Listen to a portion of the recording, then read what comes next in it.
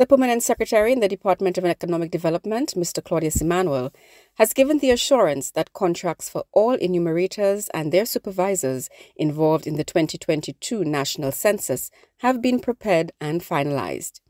There was a slight delay in processing the contract documents for hundreds of enumerators and their supervisors.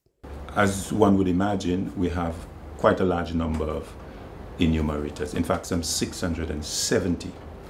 And so it means that to be able to provide the necessary documentation on a contractual basis, a number of copies of those contracts need to be signed. There were prescribed procedures and accountability guidelines that had to be followed in preparing over 2,600 contracts for signature. Our financial management rules indicate that we need to do for each contract 6 copies. Further, 4 of those copies need to be original signatures. And so one can imagine the significant workload for the permanent secretary, who's the person who's designated to sign those contracts as the accounting officer. And so you're looking at 670 multiplied by 4. That is 2,680 contracts that has to be physically signed by the permanent secretary.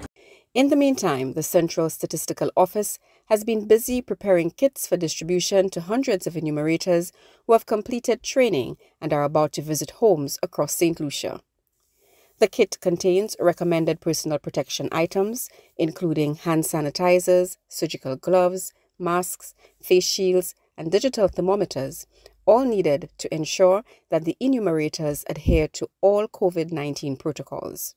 These were detailed in a document completed by the Central Statistical Office. That document details and guides what the enumerator should do in conducting the interview, in approaching a respondent, and it's very detailed, and it's a document that we have used to inform and guide our preparations thus far. On Saturday, enumerators were presented with their kits, maps, and specially designed tablets, all containing tracking devices in case they were lost or stolen.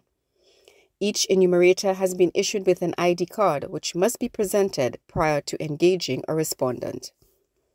The 2022 National Population and Housing Census is the first paperless census to be conducted in Saint Lucia. The census runs from May to October 2022. The public is asked to cooperate with the enumerators.